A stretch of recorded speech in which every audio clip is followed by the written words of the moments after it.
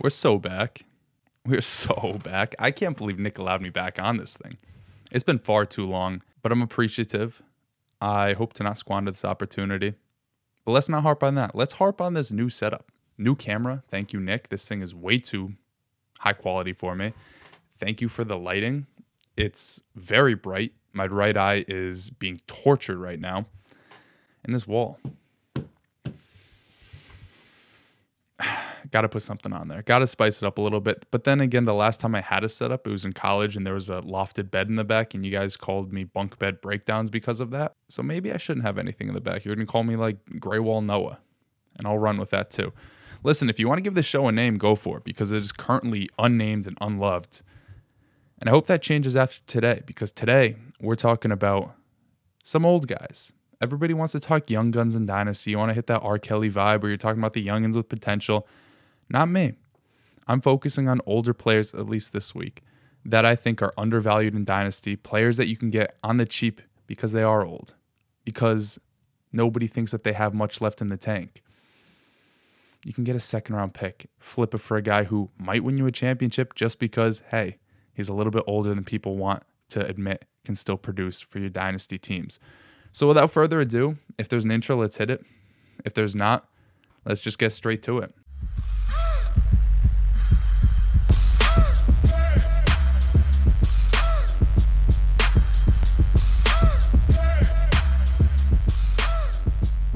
Brandin Cooks. I'm a dumb man, but I'm not dumb enough to start this series with a player who I don't know is going to go for 1,000 yards and 6 touchdowns next season. Listen, nobody wants Brandin Cooks.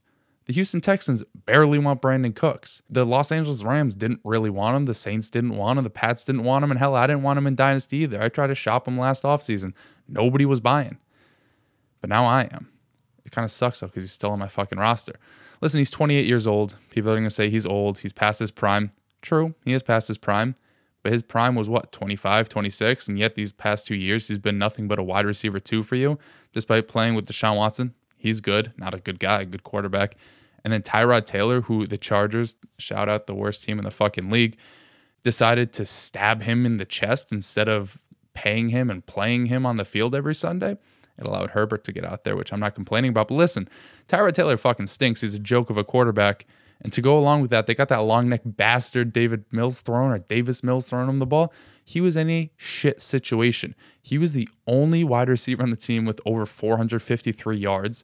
He was the leading yard getter by a wide margin on that team. He had nothing to help him out. He was the only one out there running around. And most of the time it was just for cardio because Davis Mills can't hit a fucking broadside of a barn with a horseshoe. This dude stunk. But Brandin Cooks was still out there going for 1K like clockwork. And listen, although he's old, although he's injury prone, you can't even see, I don't even know where my camera's at. I'm going to have to go like this now. Injury prone. He's only missed more than one game once since his rookie year, and that was the year that he got concussed like 2 times in 3 weeks. That's just tough for him. That's tough luck. He's missed one game each of the past 2 years. I'm not going to call the guy injury prone. I'm going to call him really unlucky. And listen, although he is in a shit situation, although it doesn't look bright for his future because he's in an incompetent situation with an incompetent franchise, we have to take into consideration what his contract looks like, what his situation looks like, and what all that means for Dynasty. So he's 28 years old on a roster that is trying to get younger, looking to ship off pieces, especially because they have a new regime in there. And whatever was going on in the last one was not good. Bill O'Brien, whatever the fuck the guy this past year was, David Culley, who did way better than anybody expected. They canned his ass despite winning probably 18 more games than anybody thought he would. It's really shitty there. And the fact that they're super young and the fact that they don't have all that much money, they're 15th in cap space this year, and Brandin Cooks is a $16 million cap hit. Why wouldn't a team who is trying to contend, who needs a wide receiver too, like the Chargers with Mike Williams becoming a free agent, like Green Bay with Marquez Valdes-Scantling basically just running on a treadmill all game, why wouldn't the Bills, who I guess had Gabriel Davis, who's like the best receiver in the league now, but a team like that, looking at the Rams who are in the Super Bowl this year, and say, hey, we can probably ship a 2nd or 3rd round pick to this garbage franchise for a wide receiver like Brandin Cooks, who's going to add another element to our offense. Sure, that's best case scenario, but it could be a realistic one. Because if I'm Brandin Cooks, I do not want to be in Houston. If I'm Houston, I do not want Brandin Cooks because he's taking up a lot of money and he doesn't really align with the window of our team. I don't really think the Houston Texans have a winning window given what they have right now.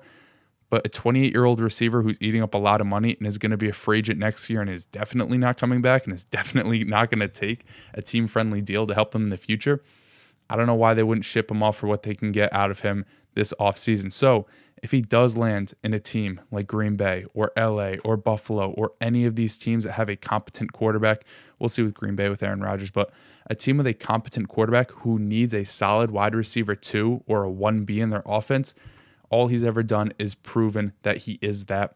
In his last 7 seasons, he's posted over 1,000 yards in 6 of them. He's Mr. Consistent. He's Amari Cooper without the flash, without the glimmer, without any of that. He's put up 11.7 PPR fantasy or half PPR fantasy points per game in 6 of those 7 seasons. The only year he missed it was that year in LA where his head got jumbled up every other hit. And listen, looking back to this past season, in a situation where there was no supporting cast, in a situation where their wide receiver 2 is Nico fucking Collins, he was still a wide receiver 1 in 25% of his games. It's not easy to go out there when the defense knows you're the only bum that can catch the ball and put up 20 fantasy points in more than 4 outings. And that's just what he did. 4 times out of his 16 games, he was a wide receiver 1 on the week, and he was a wide receiver 2 in 63% of his games last year. I'm not saying he's a league winner. I'm not saying he's going to completely flip your roster around. But if you're starting 10 guys, you have like 3 or 4 flexes, he's the perfect flex option for the next year, maybe next 2 years, maybe next 3 years, because all he's ever done is be a wide receiver 2 for you. If you bought him last offseason, listen, you got another wide receiver 2 season out of the guy. If you buy him this offseason, you're probably going to get a few more as well. Even though people might want to say that he's washed, he was still wide receiver 14 in yards per route run, which a lot of people point to as a stat to define who good receivers are. And even if you think that it might be a skewed stat in favor of Brandin Cooks that I cherry picked, listen to the only receivers above him and slightly below him. Number 1 is Cooper Kupp. Number 2 is Deontay Harris, so maybe I did cherry pick it. Number 3, Devontae Adams, then Debo, then Antonio Brown, then Justin Jefferson, A.J. Brown, Jamar Chase, Tyler Lockett, T. Higgins, Tyreek Hill, CeeDee Lamb, Russell Gage, Brandin Cooks, Stephon Diggs, and Devonta Smith. There's only like 2 names of guys on there who you wouldn't consider top 24 dynasty wide receivers. One of them being Russell Gage, the other being Deontay Harris, and then a fringy guy might be Tyler Lockett. But listen, if you can get him, if you can get Brandin Cooks for the price of Tyler Lockett, a little bit less than Tyler Lockett, I'd go for it because other than touchdowns, they're very similar receivers. The only thing in Tyler Lockett's favor right now is the certainty of his situation. But we don't even know if Russ is going back to Seattle. So I'm not so sure that Brandin Cooks is any worse of an option in Dynasty than a guy like Tyler Lockett. And because of that, I'm all in on him. And it just comes down to the risk-reward profile or ratio or however you want to call it and whatever my fucking business professors told me about in college. The worst case scenario, and I'm not going to say I'm going to bank on injuries and say worst case is he gets hurt and he never plays again because you can say that for fucking anybody. But the most realistic worst case scenario is, hey, he stays in Houston this year. He puts up like 850 yards because that team is incompetent. He goes into the offseason with not much of a market and he lands in a pretty shitty situation like a Miami or something like that. And nobody's really inspired about him. And the second round pick you paid for him maybe becomes a third round pick the year after. You lose a little ROI. Best case scenario is what I laid out earlier. He goes to Green Bay. He goes to LA. He goes to Buffalo. He goes even to a team like the Patriots again, where he can be that number 1 option on that team. Hell, he was the number 1 option on a team like this year in Houston. I think because of that, him landing in a situation other than Houston a year earlier than a lot of people are expecting, because next year's when he's a free agent. If he hits the open market by way of trading this offseason and he finds himself in a new home, I think his value is only going to shoot upwards. If he produces in a new home with a good situation and he re-signs to that team, then the sky's the limit for him. And listen, the sky's probably like a very back end first or a very high end second, but that's all it takes for you to get a really high ROI. And if you want to play the game as moving chips around and hoping to return a lot of assets on one single investment, and you want to trade like the 207 to get Brandin Cooks, and then next offseason you trade Brandin Cooks away for like the 201, but Brandin Cooks helped you win your Dynasty championship, then so be it. I think he can be that guy for you because that's all he's ever been for me. I love you, Brandon. And secondly, we're going to talk about another guy who's only ever been there for me, Melvin fucking Gordon. I don't like him. Never have, never will. That's a lie. He was the first jersey I ever got, and he promptly got moved because he sat out, and Brandon and I cut this shit out. I just get a little emotional when Melvin Gordon is the topic of conversation. I can't even speak.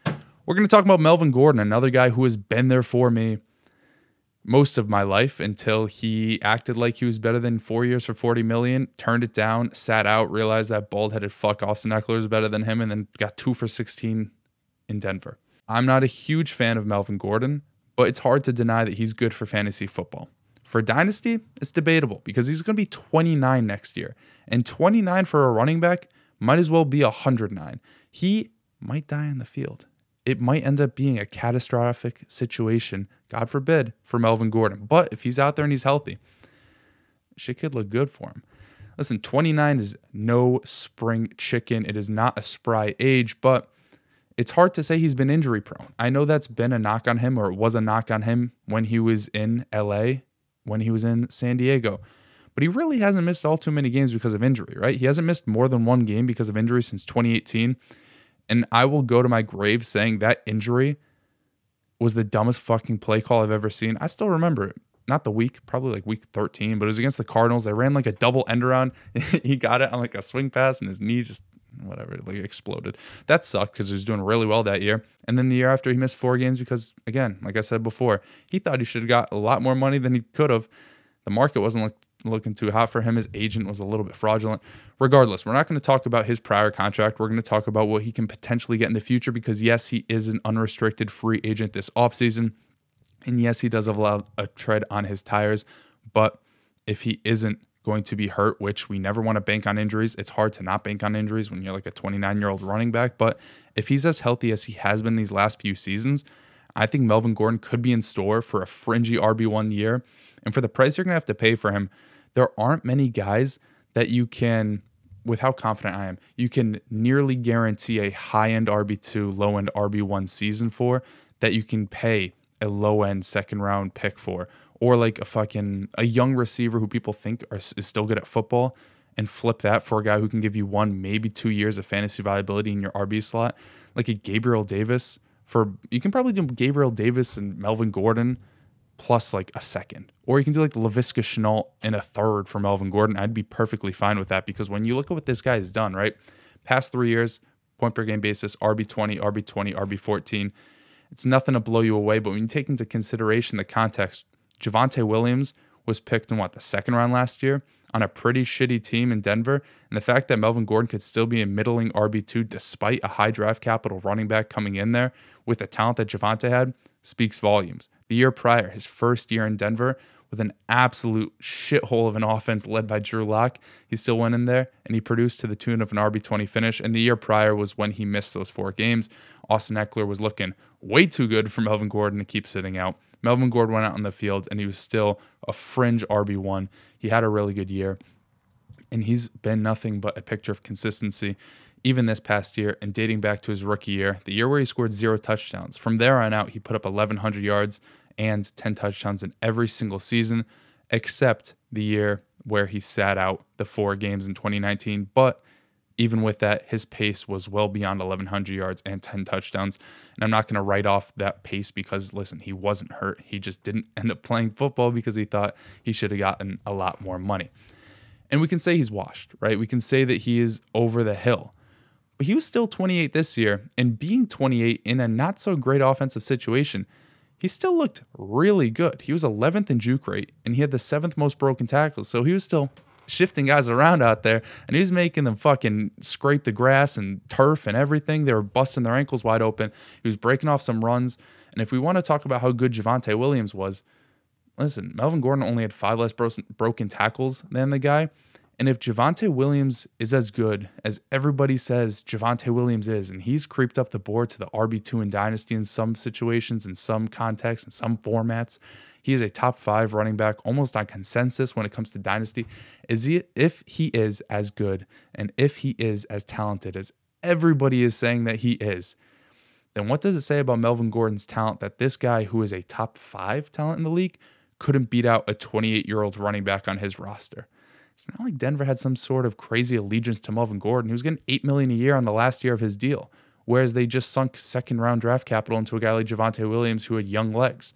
If Javonte Williams, with as much talent as he had, couldn't usurp Melvin Gordon even halfway through the season, all it tells me, combined with the numbers like his juke rate and his broken tackles, is that Melvin Gordon still has juice left in the tank, and there aren't many options in free agency where a team can get a player on a team-friendly deal because he is older and he doesn't have that leverage to go out there, break a bunch of tackles, carry the ball a lot, and have the ability to pass block and catch passes out of the backfield.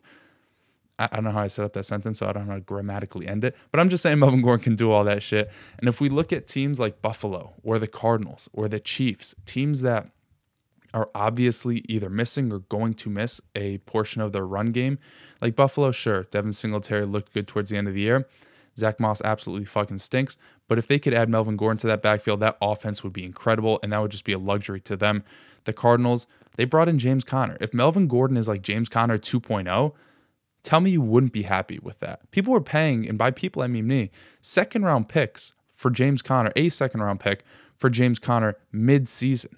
You can probably pay a second-round pick for Melvin Gordon right now, and then mid-season flip him for more than that when people start to realize how valuable he is. Nobody was really saying that James Conner was going to have that much value beyond this season because he was on a one-year deal in Arizona. Yet people were still paying the big bucks for guys like him and Leonard Fournette because they were bringing so much value in season and helping you with that playoff push, and then both happened to get injured. So if he lands on those teams, if he lands on division rival Chiefs, if he wants to stay in the AFC West and be a guy who can catch passes out of the backfield and just basically be like 200% better than what Darrell Williams ever was and a million times better than CEH ever was and whatever the fuck Jerick McKinnon was doing in the playoffs, that would be incredible for not only Melvin Gordon, but the teams that go out and acquire him. So listen, I'm going to go back to what I said for Brandin Cooks. Best case scenario, I laid it out. He goes to Buffalo, he goes to Arizona, he goes to the Chiefs. Fringe RB1. If you want to, you can sell him midseason, or it's just a guy that you can pay a mid to low end second right now and hopefully help you for that playoff push because he ends up in a really good situation and is a fringe RB1 for you next year and maybe a little bit fantasy viable the year after. I'm not going to be unrealistic and say that he has a lot left in the tank just because of his age, but I'm going to say that you should go out there and send a mid to late second round pick if you can, or one of those young receivers to get a guy with that sort of upside. And I think worst case scenario is he gets re-signed to Denver, but just has the same role that Javonte Williams had last year. He plays the 1B to Javonte's 1A. And even with that, right, he put up 1,100 yards and 10 touchdowns this year. Probably going to go down a bit, but a late second round pick for a guy who's probably still going to put up like 800 to 900 total yards, 30 to 40 catches, and almost double-digit touchdowns. I don't hate that. I don't hate that one bit. And I'm going to end this video with a bold claim, a bold take, something that's unfounded that like 12 months from now, you guys can't even say that I'm wrong because there's nothing to base it off of. But I'm just going to say this. I think Javonte Williams has a more fragile dynasty value than Melvin Gordon. Let me just explain. If Melvin Gordon gets re-signed to Denver for more than 1 year, Javonte Williams goes from the consensus RB2 to like maybe RB10 because people are just banking on Melvin Gordon going. Melvin Gordon's value, I don't even know what he is. I'd guess RB37. Ike, listen, I'm going to give you one thing this video. Just put it right here, what Melvin Gordon's dynasty ADP is right now. I would say Melvin Gordon's like RB37. If he re-signs in Denver, probably still RB37. If he goes elsewhere, probably like RB23. But it just shows that he's a little less fragile than Javonte Williams. If I had to pay the price for Javonte Williams or take the L on buying a guy like Melvin Gordon, give me Melvin 11 times out of 10. That's going to do it for today. If I should buy a tripod for this camera, let me know. If I should find out how to make this light not flash my eyes, I think it can go brighter. Oh, shit. Okay, I'm not doing this anymore. I'm blinded. If I should get a better setup, if I should put something on the walls, let me know. If there's something I can improve on, let me know. There's definitely a ton. But I just want to genuinely say thank you. I appreciate you guys making it this far, if you did make it this far. I love doing this, and I'm really happy to be doing it again. So thank you, everybody. Thank you, Nick. And I'll see you hopefully next time if it went well. Peace.